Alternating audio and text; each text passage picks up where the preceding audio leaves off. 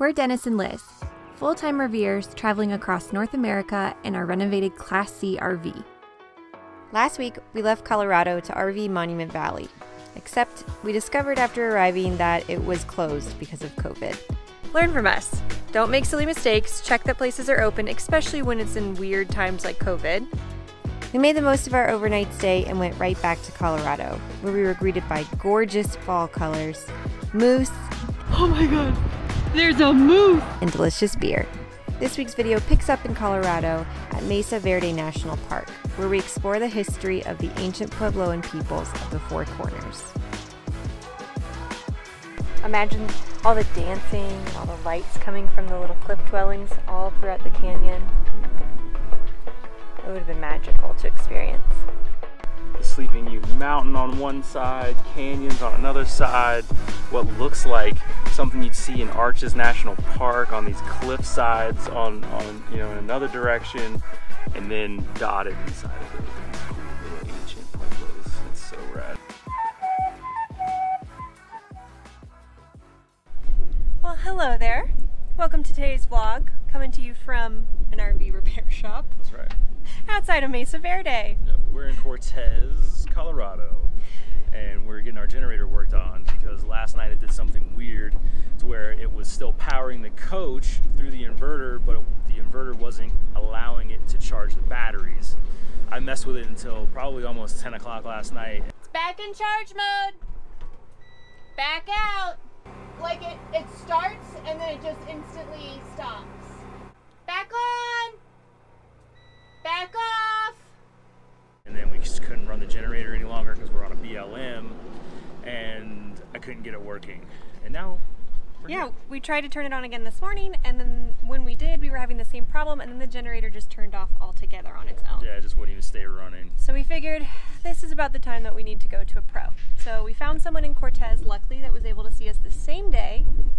He's going to service the generator, make sure it's working right. It did shut itself down once, and it threw a code, and it threw a service code. I didn't even know that these Cummins own-in generators would throw service codes, but they do.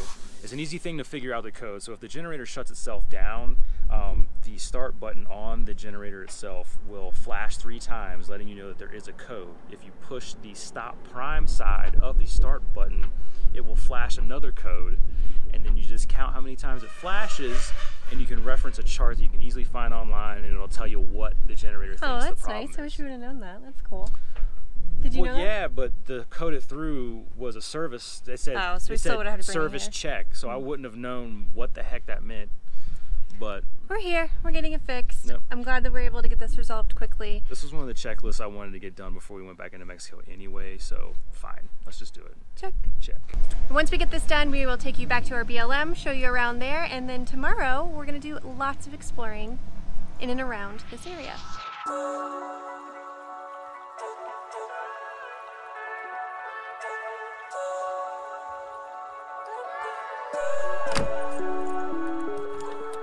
We are actually at a BLM just across the road from Mesa Verde National Park. Yep. We stayed here 2 years ago. It's a bit of a tight, bumpy and road, it's bumpy. but it's doable. This is BLM land, completely free, but there is no services. You'll see designated campgrounds that actually have numbers for each camping spot. I think there's 13 designated spots that you can choose from. Make sure you stay in one of those camp spots. Don't pull off and make your own camp spot, because you're actually camping in an ancient cedar forest. These are some of the biggest cedar or juniper trees that I have ever seen. So respect it. Stay in a designated campsite that's already been downtrodden and broken in. And of course, leave it better than you found it. Pack out your trash. Good public lands etiquette, please. But we are going to be taking you with us today to explore Mesa Verde National Park. We've been here before, so we kind of have an idea of what to expect, but we're really excited to just get to re-experience these amazing cliff dwellings. Yeah. I hope you're ready for a fun adventure for today. Let's hop on the scooter and head over. Let's see some things.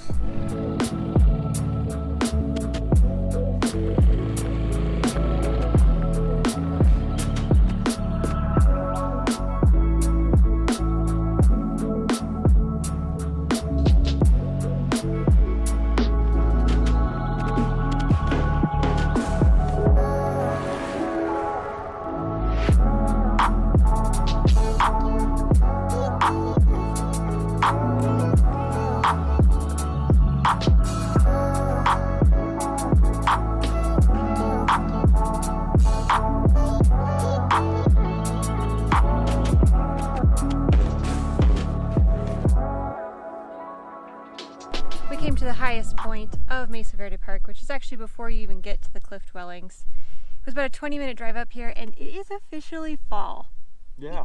Even here, it was beautiful driving through the roads and seeing all of the orange, red, yellow.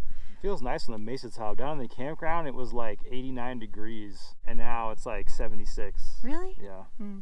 Well, yes, for being September, everywhere we just came from was really cool, and here it's definitely warm, but at night it drops, and it's leaving beautiful evidence of fall. From there, we scooted over to Mesa Top Loop, which shows the evolution of Pueblo construction. Puebloan dwellings started as underground pit houses around 550 AD, eventually transitioning into above-ground dwellings before becoming the magnificent cliff dwellings that Mesa Verde and the ancestral Puebloan peoples are famous for today. It may not look like much now, but the pit houses scattered throughout this area were thriving communities, with thousands of ancient Puebloans farming and living here, growing crops like corn, squash, and beans, known as the Three Sisters, and trading with other tribes as far as the Pacific coast and Mexico. Historians believe that there were more ancient Puebloans living thousands of years ago in this area than the number of people who live here today. As their architectural skills improved, they eventually moved into the cliff dwelling style homes about 600 years later. The site we're at now is called the Square Tower House. They built this one around 1200 AD. Now, a lot of people, including myself, would ask how the heck did they get down to this thing from the mesa top? They actually had a system of ropes and ladders that would bring them from the top of the mesa down to the dwelling itself. But there are literally tons of different pueblos sprinkled all inside of these canyons that if you just rip down this road to get to the next icon spot, you're totally gonna miss. So this one is called a firehouse, and you can actually still see where they've carved out the hand and foot holes where they would climb up the sides of the cliff to get to the different levels of the dwelling. This one also was where they had public gatherings. So in this canyon, there's hundreds of cliff dwellings where each group or family or pueblo would inhabit, and then they would all meet here to do ceremonial activities, dancing, celebrations.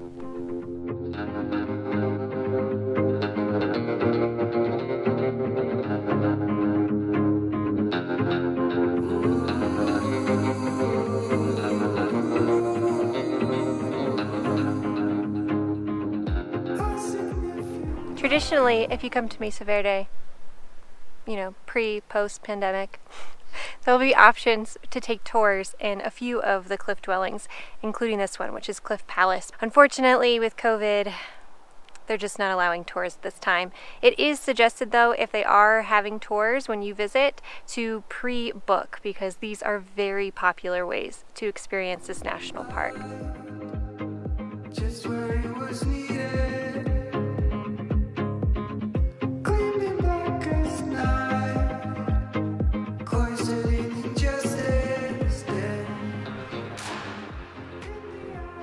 It's hard to even imagine. I mean, I guess it's not. This was like a city. This entire canyon was just filled with different neighborhoods, different dwellings. There's over 4,700 archaeological sites in this canyon alone. It's incredible. Imagine all the dancing and all the lights coming from the little cliff dwellings all throughout the canyon. It would have been magical to experience.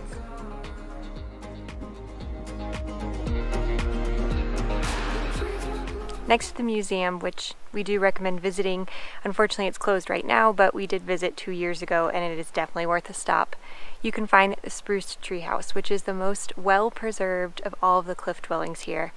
And if you're really lucky and coming during December, the second Thursday of every December, they do a special luminary where they actually light up Spruce Tree House with candles, so you can really take in and experience what it would have been like when it was inhabited by the ancestral Pueblo people. It's definitely a bucket-worthy activity. We want to come back so badly for this. Again, this year they're not doing it because of COVID, but hopefully you're watching this and can add it to your list in the future. After exploring Mesa Verde, we're ready for some grub. So we're gonna take the hour drive back to the campground, which, by the way, make sure you have enough time when you come here, because getting to the actual cliff dwellings that you probably want to see, it's going to take you at least 45 minutes to an hour. And there's so much to see that you definitely need pretty much like a full day to explore here. So if you're coming here thinking you can get this all done in just a few hours, you're gonna miss a lot. We're back at the house, and tonight's dinner is a pizza. Dennis made fresh sourdough, and whenever he has sourdough bread that he's going to bake, he always ends up making an extra sourdough pizza. So we par-baked the sourdough bread just because our oven, we don't have a pizza stone, and our oven doesn't get quite hot enough to like cook it like how we, you know, like that crisp pizza unless we pre-bake it. And tonight we're putting a little bit of Mount Vico's red pepper feta spread as the base. I have artichoke hearts, olives, and we'll do a little bit of drizzle with garlic olive oil on top, mozzarella of course, and call it a night. I love pizza nights.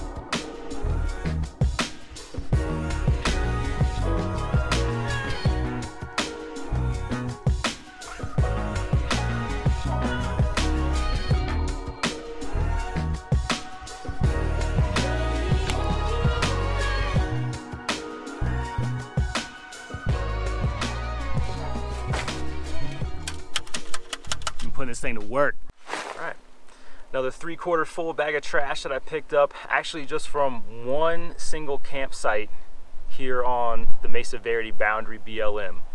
Please, if you're gonna come out here and enjoy these BLM and free camping dispersed sites, pick up after yourself. If a critter gets into your trash bag and strows it, pick that up before you leave. Pack out your trash, because it never ceases to amaze me how much garbage is left on these campsites. And this is the kind of misuse that's going to get all of our free dispersed and BLM camping sites shut down.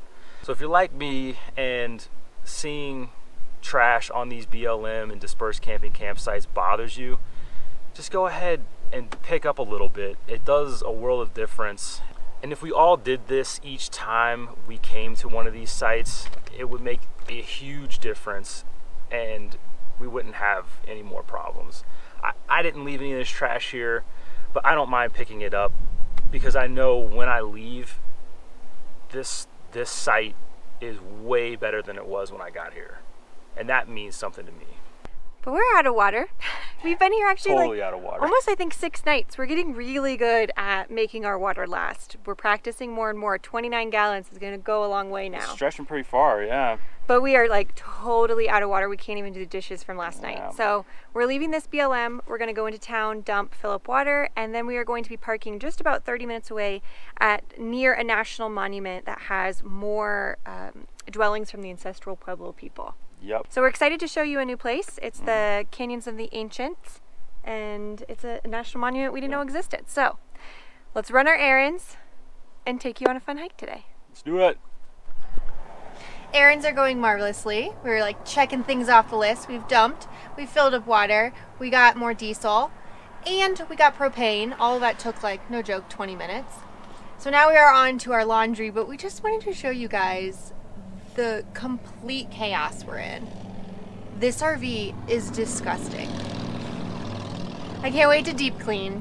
We need to go to recycling as well. That'll get rid of some of the clutter. But it's a mess. This is like embarrassingly disgusting. This is probably the worst. I think this is the dirtiest and most cluttered it's ever been. Cleaning up the mess I made. Hey, I'll just have to start over again. All the time is broken, how we'll mend. All I know is this is not the end. So we're starting our hike to the Ancient Canyons Trail. The trailhead is actually called Sand Canyon, and it's about a 12-mile hike out and back. It's about a 2,000-foot elevation gain. There's supposed to be some pretty gnarly switchbacks, and it goes almost pretty much into the town of Cortez. We are not doing the full hike. We're only going about 3 miles in, which is where you can see a ton of the ancient pueblos here in this area, which should be a pretty rewarding little hike. 6 miles round trip, not too high in elevation. We actually got lost twice. So we went back, we downloaded our All Trails map, and we are on the right path now. Now let's enjoy the hike without getting lost. Just so you know, we got lost because we didn't realize that we were on a spur trail that takes you through one of the ancient pueblos and then back to the main trail. So keep that in mind.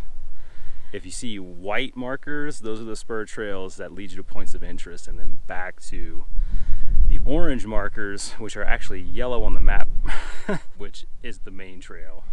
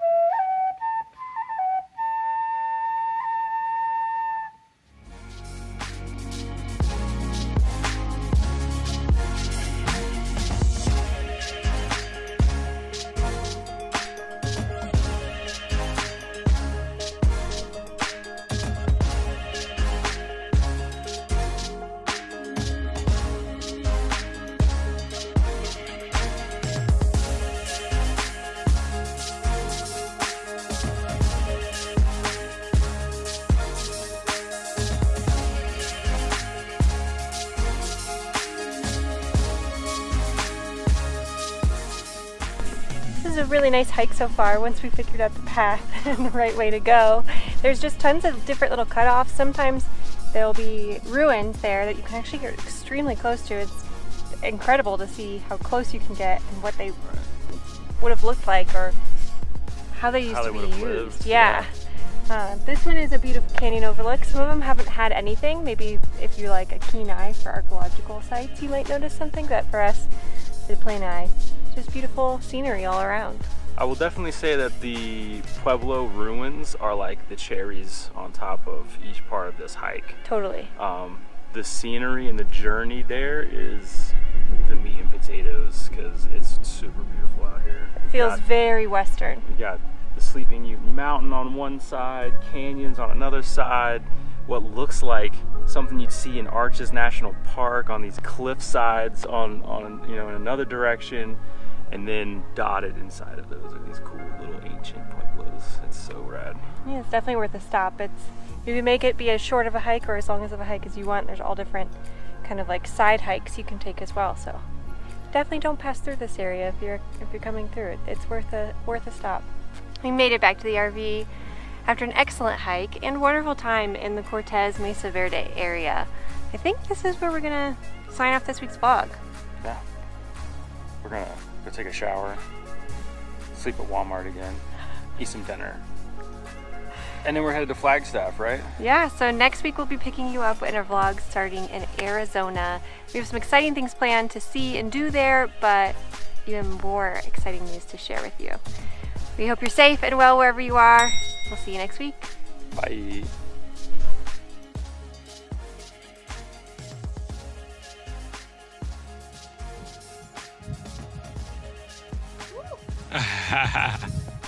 This rock. Well, we know what we think it looks like, but what do you think it looks like? It's a pretty darn good rattlesnake.